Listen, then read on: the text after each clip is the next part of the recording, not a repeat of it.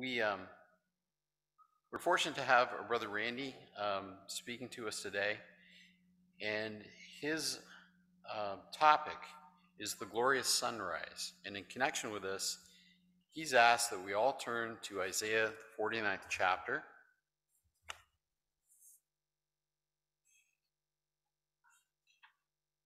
And he'd like us to consider the first 6 verses.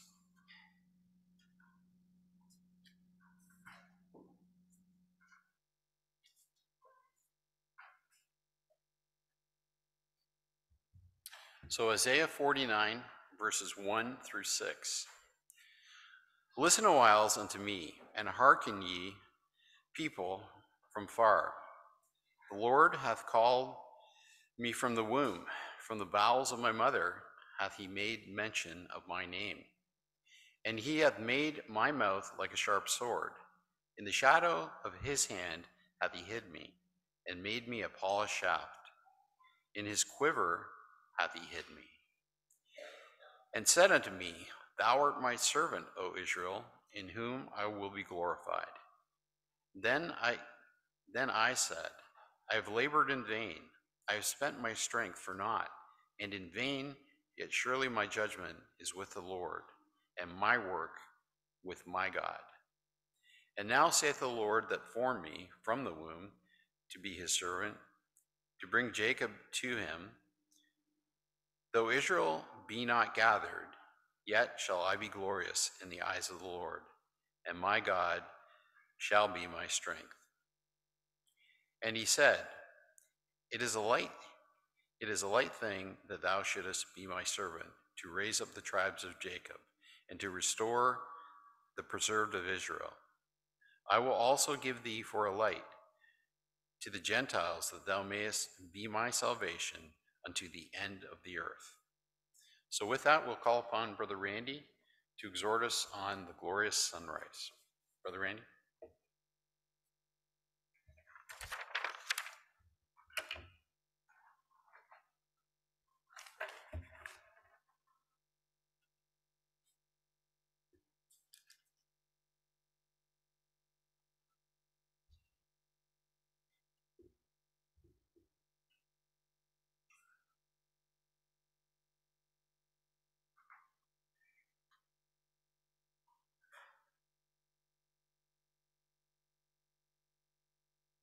I don't know how much you and I appreciate the Bible in our laps or in the pew,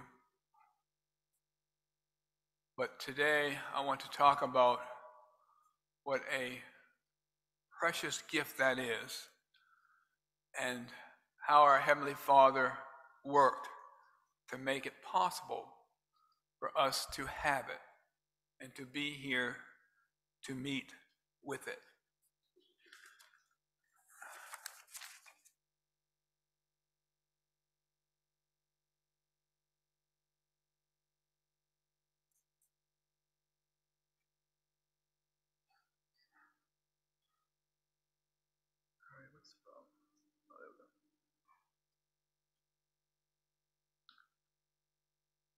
I'm going to start at a place that you would not think would happen if God intended to give his word to all the world. And that is a place that you're familiar with, the Tower of Babel, where he says, they've all become one language, and they begin to do. And now nothing will be restrained from them which they have imagined to do. Go to, let us go down, and there confound their language, that they may not understand one another's speech. So he's making it so that they would separate because they couldn't even understand what the other person was saying. And that's the world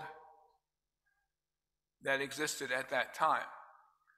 But then, within a couple hundred years, you see him telling to Abraham, get thee out of thy country and from thy kindred and from thy father's house to a land I will show you, And I will make of you a great nation. I will bless you and make your name great. And you will be a blessing. I will bless them that bless thee and curse them that curse thee. And in thee shall all the families of the earth be blessed. Quite a statement to make when he, just a couple hundred years before that, had made it so people couldn't even understand each other. And so you got these nations, scattered nations, all speaking different languages, yet he's saying, in you, Abraham, all the families of the earth are going to be blessed.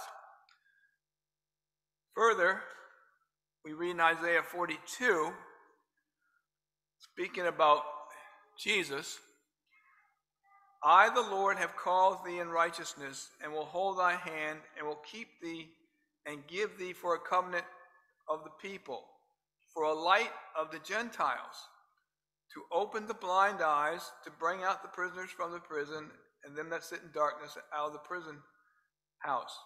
I am the Lord. That's my name. And my glory I won't give to another, neither my praise to graven images. So he's telling the subject of the prophecy, who's his son, I'm going to give you a light to the Gentiles. Again, many nations, many languages. And then from what Brother John read this morning, it's a light thing that thou shouldst be my servant to raise up the tribes of Jacob and to restore the preserved of Israel. I will also give thee for a light to the Gentiles, that thou mayst be my salvation to the end of the earth. There's not a corner of the earth that won't hear of God's salvation. Again, a phenomenal declaration when you consider everybody had their own language and they could hardly communicate with each other. All right, so to appreciate what we have in front of us, when you go home, try writing a page of the Bible by hand. Just one page. And it's got over 1,000 pages probably. But that's the effort that was required to get the Word of God into the hands of the Gentiles. Somebody had to write it page by page into the language of the other people. So we get a hint of how he's going to do this, how he's going to make his son a light to all the ends of the earth. In Isaiah 65, the first verse, he says, I am sought of them that asked not for me. I'm found of them that sought me not. I said, behold me, to a nation that was not called by my name. So the hint is that he's going to call them. He's going to make the effort. It's not something that they're going to initiate. He's going to initiate the effort to call them. All right, so how did he bring it to pass? We're going to start at the time of Alexander the Great. You know from the book of Daniel that there were 4 major kingdoms: the Babylonians, the Medes and Persians, the Greeks, and the Romans. All right, so you know about the Babylonians through the book of Daniel and the Medes and the Persians through Esther and some other books. So we're going to start with Alexander the Great. And I'm going to throw out dates, but I'm not expecting you to remember dates. Just try to remember the events that I'm talking about. Alexander the Great, in about 320 BC, granted religious freedom to the Jews. But he also settled a lot of them in the city of Alexandria, Egypt. Now, you have to say Alexandria, Egypt, because he had the ego to name a lot of cities in his empire after himself. So there were a lot of cities called Alexandria in the land that he conquered. But the most famous one was Alexandria in Egypt. Now, with time, as would be normal for generation passing after generation, the Jews speaking Greek tended to forget the Hebrew. And so, as generations went by, they would have more and more difficulty reading the Hebrew scriptures. But it wasn't, to my surprise, and probably to your surprise, it wasn't a group of Jews who said, we need to translate the Hebrew scriptures into Greek. It was this man right here, Ptolemy II. And why did he want to do that? Why did he care about what the Jews wrote? Because he wanted a copy of the Hebrew scriptures in his library in Alexandria. If you know anything about ancient history, the city of Alexandria, Egypt, had a huge library, kind of like the Library of Congress. It contained all kinds of documents. And so he wanted a copy of these scriptures of this Jewish people in his library. So he's the one that got 70 Jewish scholars from Alexandria to write the Septuagint. You probably heard of that. All it is a translation of the Hebrew Old Testament into Greek, because that's what people knew. So that was a real providential work that he wanted this to occur. And it did occur, because it gave both the Hellenized Jews, the Jews that were taking on the Greek culture, and the Gentile Christians in the area that Alexandria conquered, the ability to read and meditate on the Old Testament. The Jews might have had some ability to do it, but certainly the Gentile Christians did not. So putting it in Greek gave both classes of people the ability to read and meditate on them.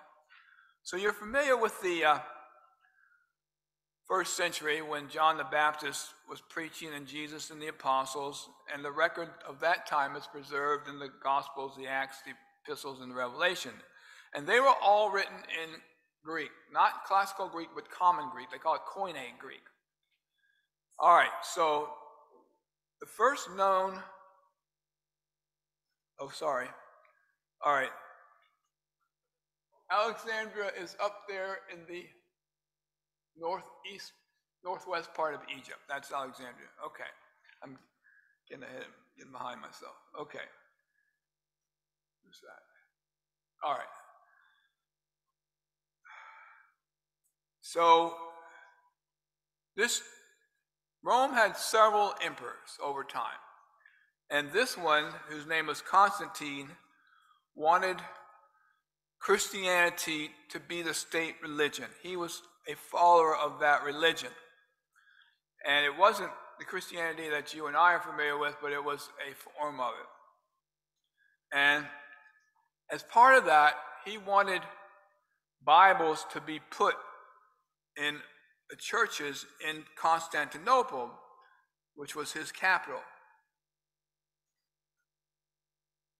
So Constantinople is, all right, that's Turkey. I can't hardly see the thing myself. It's in the northwest corner of Turkey. It's kind of on that peninsula, if you can see that. But that's where Constantinople was. I think it might say Istanbul on that map, but that was a later name for the same city. All right, so he wanted Bibles in all the churches. So he commissioned this fellow named Eusebius of Caesarea, that's not going to help us, to put them together. So after a lot of study, Eusebius decided what needed to be included. And it wasn't really hard for him to decide, because at that time there were multiple writings from different church leaders, and they pretty much quoted a lot from the books that we call the New Testament. So it was obvious to him as he studied which ones that the early church leaders considered inspired. And so that's what he put into his New Testament. And the official list wasn't made until 397, but it included basically the same thing. So Greek remained the predominant language of the Eastern Roman Empire in that line supposed to divide the East and the West. But let's see if I can do this. Nope. Okay, get back. Come on. Okay. But Alexander the Great didn't conquer west of Italy, what we call Italy. So those people didn't have the Greek language, I don't think, in their common language. It's possible that they did because they're part of the Roman Empire, but it wouldn't have been normal because they weren't part of Alexander's empire. So they would mostly speak Latin. So this Pope commissioned, he commissioned somebody named Jerome to put together a Latin translation of the New Testament. Remember, that was in Greek. And later, the Old Testament. And that became known as the Latin Vulgate. Although it didn't get that name until 1,000 years later, that's what most people think of it as today. So that was the Greek New Testament and the Septuagint, the Greek Old Testament, translated into Latin. So when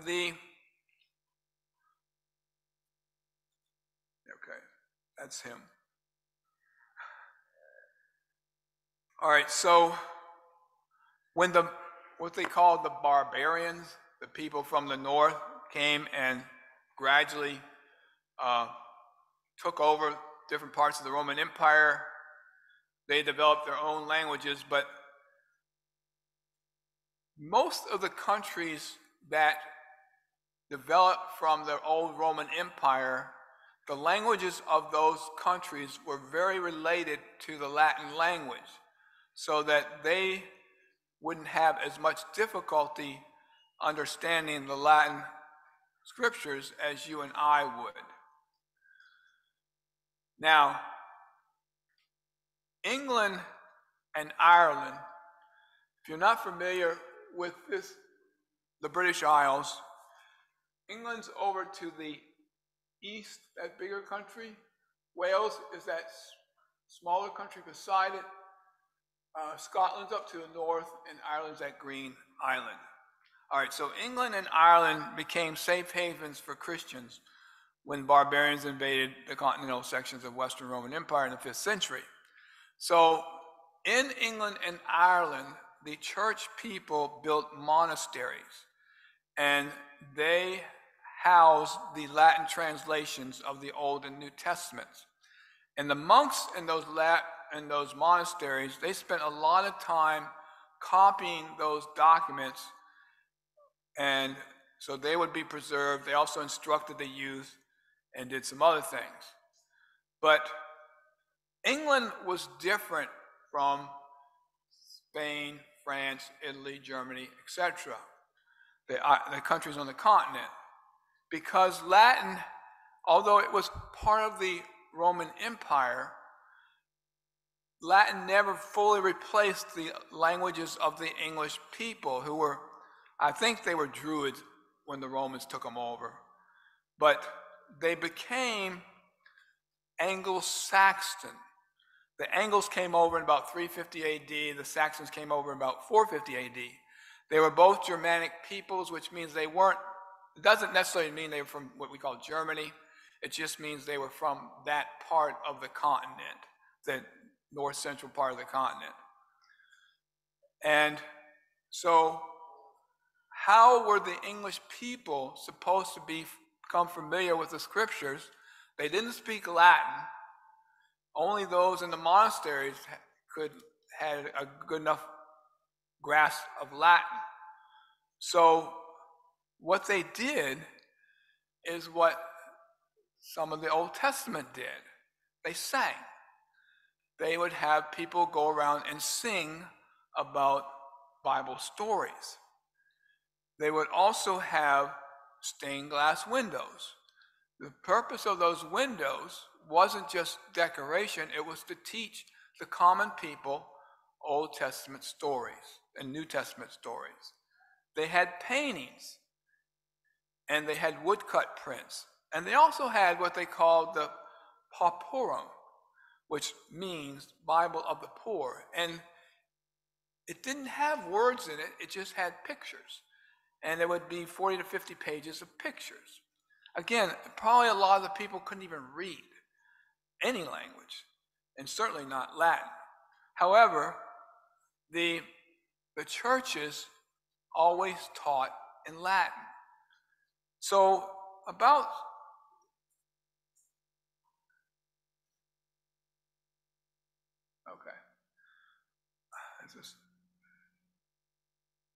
no, we're getting ahead of ourselves. Okay. About 675, a monk called Bede, he came to realize that the English clergy, not the monks, not the bishops, not the higher ups, but the clergy were the ones who would teach the people on Sundays. He said they needed a better understanding of the scriptures. Most of them didn't have any knowledge of Latin. So although they were doing the service in Latin, they didn't know what they were saying any more than the people did. So he translated the Lord's Prayer, the Apostolic Creed, and the Gospel of John into Anglo-Saxon, not for the benefit of the people, but for the benefit of the clergy, so they would have a feel for what they were teaching. And then a later king named King Alfred, he translated some other things into Anglo-Saxon. And the most important thing was this priest named Aldred, A-L-D-R-E-D, and he wrote the Anglo-Saxon translation right underneath the Latin words for the four Gospels, so that they could compare the Latin and the Anglo-Saxon. All right, so then the problem with England gets to be more complicated because they were invaded by the French. And you might have heard of the Norman conquest of England in 1066. So that added what they call Norman French to the English dialects, which means that the Old English that these people had translated for the benefit of the clergy were becoming increasingly unintelligible because you got this mix of French with the Anglo-Saxon. So then there was some effort to translate some of those things into what they called Anglo-Normandy. However, the Latin Bible was still the official Bible of the church, even during all these changes to the language. So then in the early 13th century, would have been the 1200s, King John of England lost Normandy. So they were no longer overruled by the French, and English became the official language of England. All right, so that's the 1200s. 1300s, you got two major things happening. One is the Black Plague, Black Death they called it. It was all over Europe. People were dying right and left. About a third of the European continent died off, and about at least that much in England died off. So during that time period, which couldn't have been very peaceful, this fellow named John Wycliffe enters the scene. He studied at Oxford College, and he was deeply disturbed at the ungodly behavior of a lot of people in the clergy. These clergymen were the teachers. They were supposed to be examples, and yet a lot of them are quite ungodly. So he is said to have styled the Pope, who was a Pope at that time, he was the one who called him the Antichrist and charged him with covetousness, ambition, and tyranny. So the first thing he tried to do with his own energy was to instruct the common people in godly behavior. He didn't want them to follow the examples of the clergy. He wanted them to realize what godly behavior really was. Later, he realized that wasn't enough. They needed their own Bible. They needed to be able to read the Bible for themselves, although the church leaders were very much against that idea. So he set about, with his own energy, to translate the Bible into English. He did have help by somebody named John Purvey, but he mostly did it himself. So, again, he's doing it by hand, one page at a time. And any copies that went out had to be made by hand. But as quick as he could do it, he would translate a page of the scriptures, and then I guess some other people made the copies by hand, and there were a third group of people who were eager to get these sheets into the hands of the common people. And these people who distributed these Bible sheets became known as lollards, and they were very enthusiastic about their work, even though the church leaders were very much against what John Wycliffe and his associates were doing. So he took that Latin version, the Latin Vulgate, and put that into English. He did it a very literal translation, word for word. And even though the church leaders were against him, he was allowed to die a natural death. He died in 1384. But they were very angry with him later, and in 1428, they dug up his bones and burned them. So it's like they couldn't get enough. All right, so that didn't stop his co-workers that he had died. So this fellow named John Purvey, he worked with others to make John Wycliffe's translation less stiff. In other words, if you've ever read a literal translation, you can get them today. It's difficult to read. So Purvey and his cohorts made it easier for the people to read without sacrificing what the translation was saying. Within 6 years, a lot of his co-workers were burned at the stake by the church leaders. I don't know if he was or not. I haven't got that in my notes. So then, 1408, remember, Wycliffe's version came out in 1382. Purvey's version came out in 1395. 1408, there's a public prohibition by the church that prohibited the translation or reading of a vernacular version of the Bible without the approval of the bishop or a provincial council. And 6 years later, the Council of Constance condemned all of Wycliffe's work. However, remember, they were made copies by hand, page by page. With all this effort to destroy all the Bibles that were available to people that were his translation, there were a lot of copies destroyed. But when somebody decided to reprint it 450 years later, they found no less than 170 copies, handwritten copies, of Wycliffe's translation of the Bible. All right, so the next major event was the invention of the printing press. Johannes Gutenberg, I think he was German. In 1455, he printed his first book, and his first book was the Gutenberg Bible, which was the Vulgate translation of the Bible. It was in Latin. However, just before that, okay, there you see Istanbul in the top left corner. Just before that, the Sultan of Turkey took Constantinople, and the Greek scholars had to leave Constantinople with their Greek manuscripts, and they resettled in Europe. And I forgot to mention that the brothers whose work I looked at thought there was a group among them called the Puritans, named after Paul the Apostle, of course, who they thought held the true understanding of the gospel, although I've never heard of the Puritans until I looked at this past week.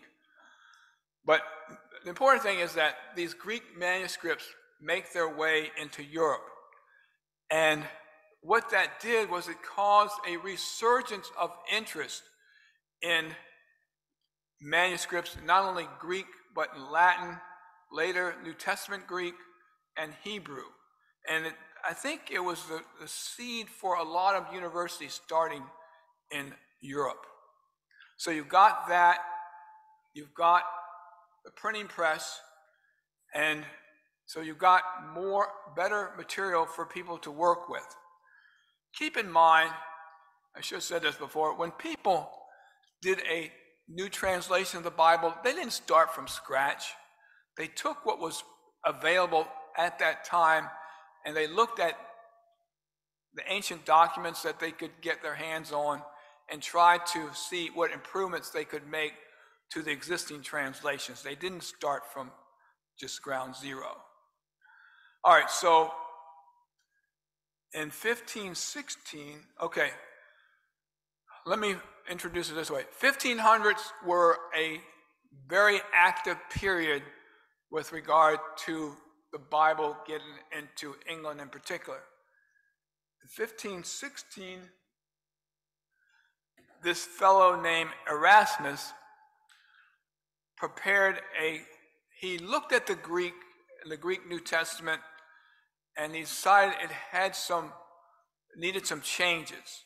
So he put out what he thought was a more accurate Greek wording for the Greek New Testament with his own Latin translation right beside it, because he wanted the church to have a better knowledge of the New Testament.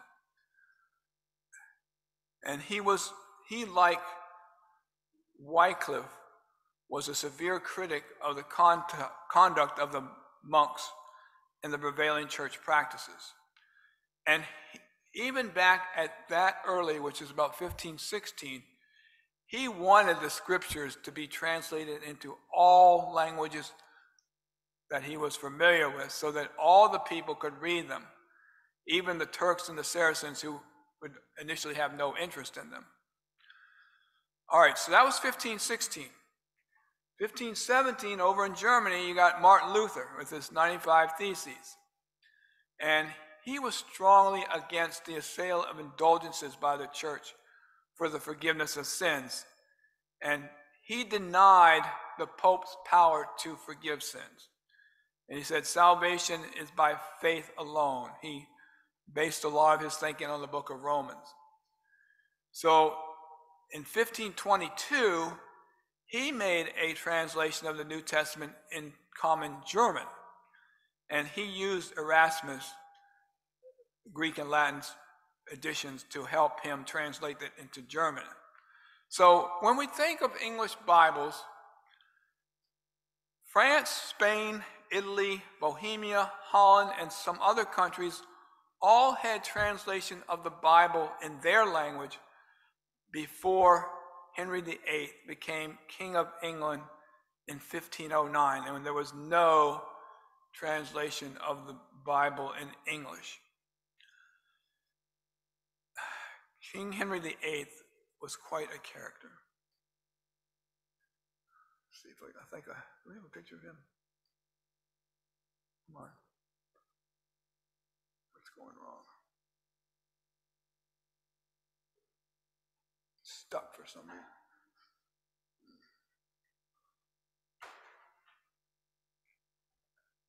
Okay, that's all right. I'm getting ahead of ourselves. There we go. All right, King Henry VIII. Let's see. Became king in 1509. In England, most of the clergy was not educated in the Holy Scriptures. Church services were still conducted in Latin, and superstition, ignorance, and immorality abounded among the clergy. So if I can get back to So along comes William Tyndale. He was an Englishman. And he was very scholarly. He knew several languages. And somebody in the church told him, we were better off without God's laws than the Pope's. And that really angered him. And he said, I defy the Pope and all his laws.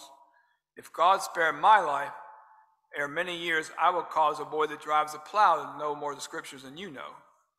So he set about to make it his life's goal to translate the Bible into common English. And he realized that he would need to leave England to do it, because it was not safe for him to do it in England. So he went over to the continent and worked from Cologne, Germany. Cologne, if you can see it, it's in the middle on the western side, the left side. That's where he was working from. It wasn't safe for him to work in England. So that's fine, but you still got to get it to England, or else it's not going to do the English people any good. So he wrote his New Testament in 1529 in English, and they smuggled it into England in 1526. He had to get a German printer to print it. And so a person who was very enthusiastic, his name was Robert Foreman,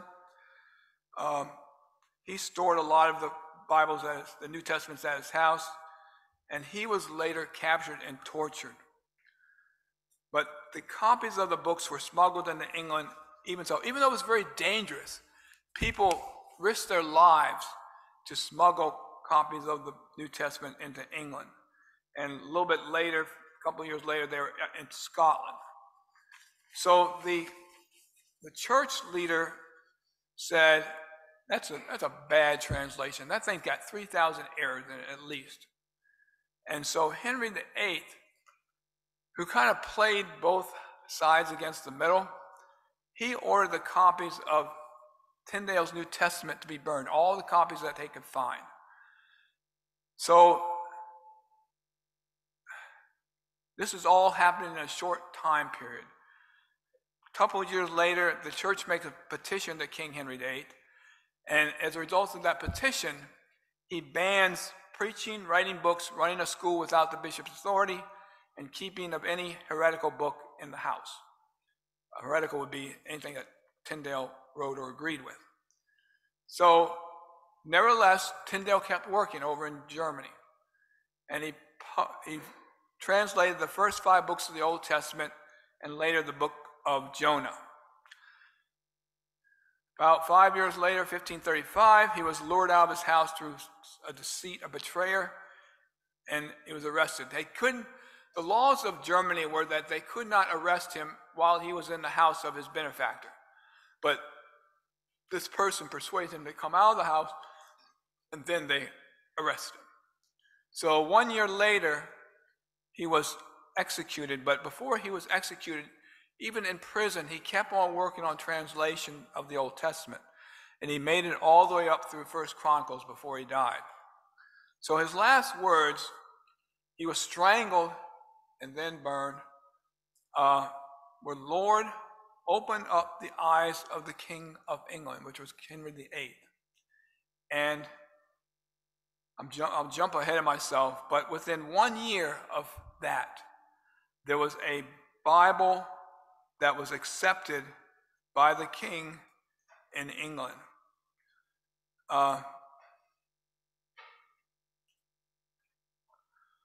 Okay, so meanwhile, Henry VIII decides he's having arguments with the Pope because he wanted to marry, he wanted to divorce several women because they weren't providing him an heir. So the Pope excommunicated him. Well, he says, I'll fix that. No, I'm sorry. He fixed it before. He said he declared himself the head of the Church of England. So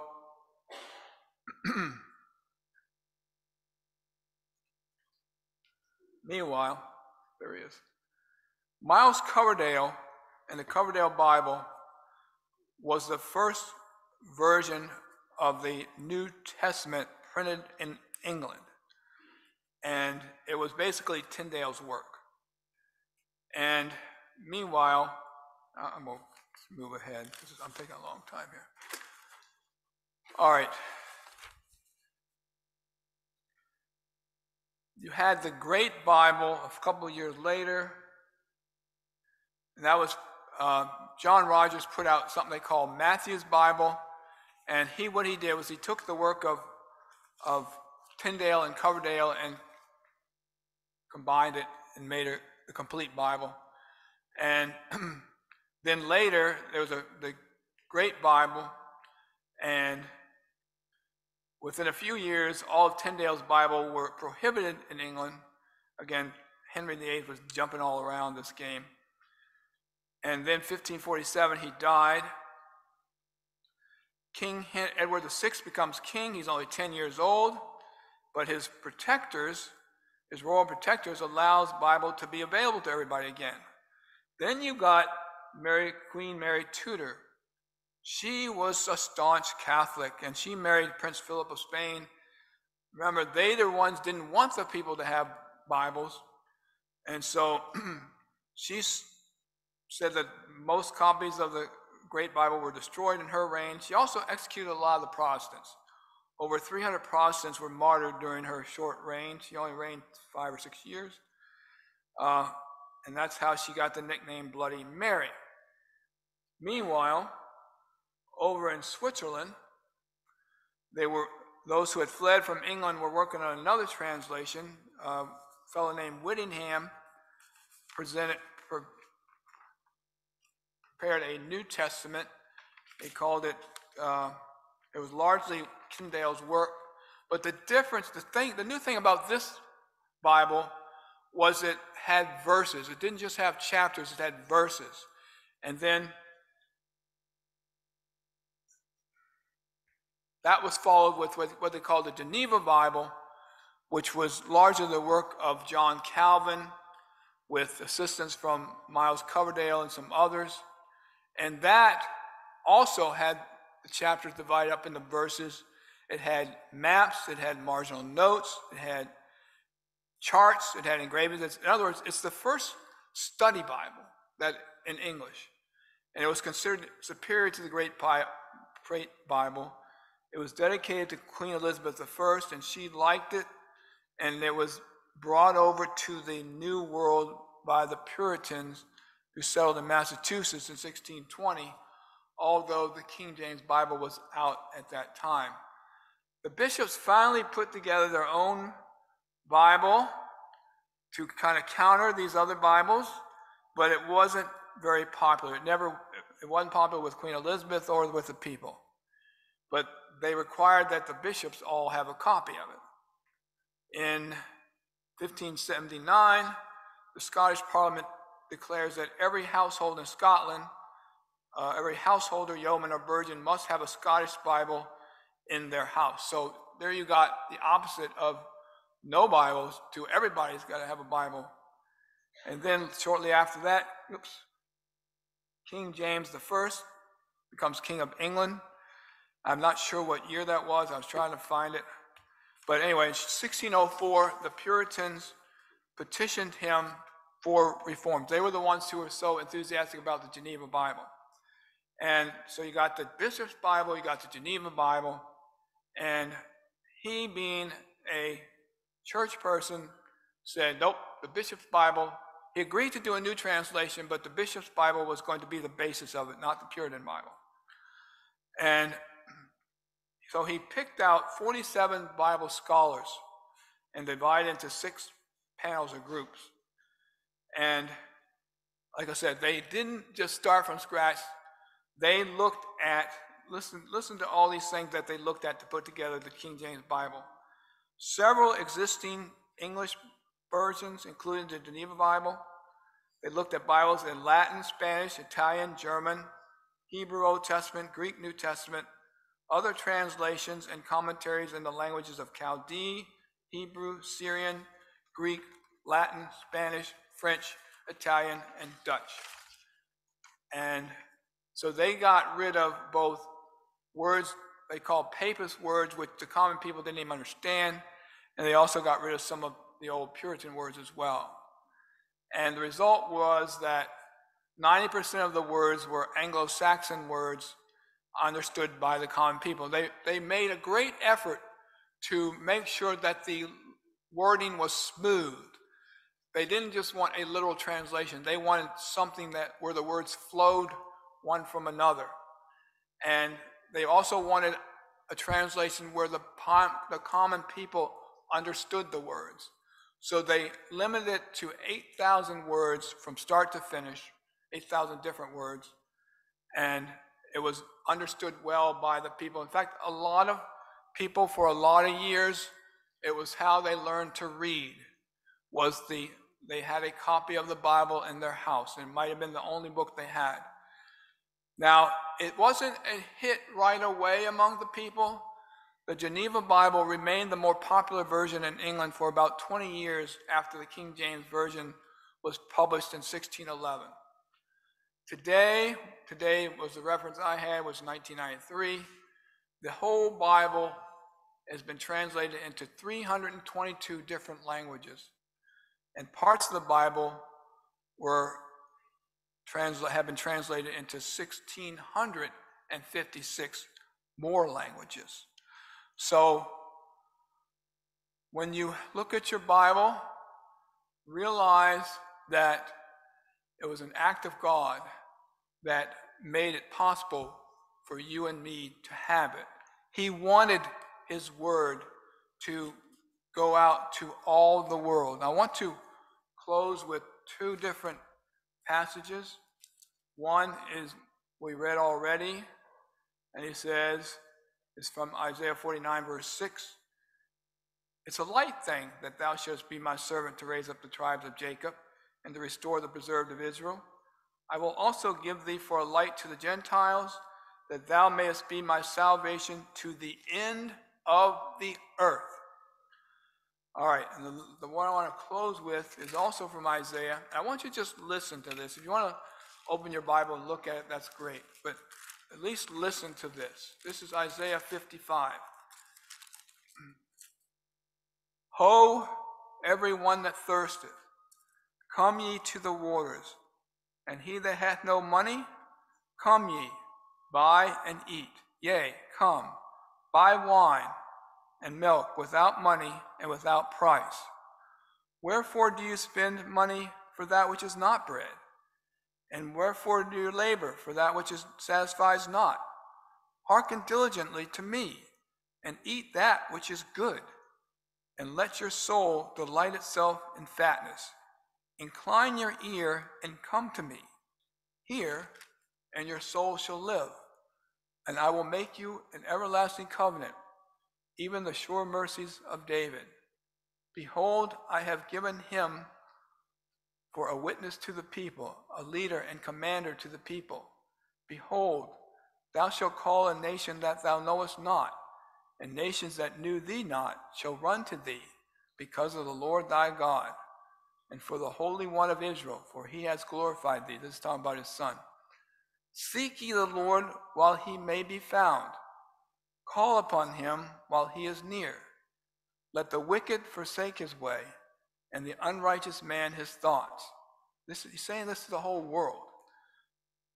And let him return to the Lord, and he will have mercy upon him, and to our God, for he will abundantly pardon. For my thoughts are not your thoughts, neither are your ways my ways, saith the Lord. For as the heavens are higher than the earth, so are my ways higher than your ways, and my thoughts than your thoughts. For as the rain comes down and the snow from heaven, and returns not thither, but waters the earth and makes it bring forth and bud, that it may give seed to the sower and bread to the eater, so shall my word be that goeth forth out of my mouth. It shall not return to me void, but it shall accomplish that which I please, and shall prosper in the thing whereto I sent it. For you will go out in joy, and be led forth with peace.